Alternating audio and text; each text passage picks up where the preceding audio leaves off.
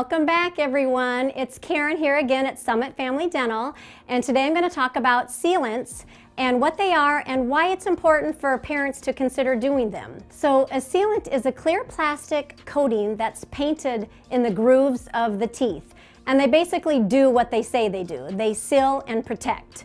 By getting sealants, you can reduce your cavities by 80%.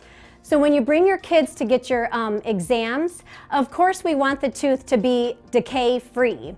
And the best time to place the sealant is between the ages of 6 and 12. Depending upon the child is when the first molar comes in at around 6 years old, or the 12-year molar comes in at about 12 years old. So it's very simple, very pain-free.